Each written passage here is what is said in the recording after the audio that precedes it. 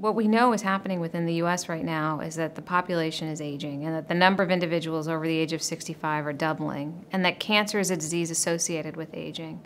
And because of that, there is going to be a rapid increase in the number of individuals with cancer within the U.S.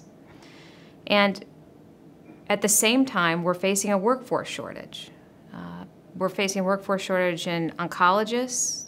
Even more so, we're facing a workforce shortage in geriatricians, who are often the key primary care providers to help care for these patients. And so that's really where the urgency comes in, that there's a growing patient population, an anticipated workforce shortage, and a real need to bring together a whole team of individuals to provide patients with the comprehensive care that they need.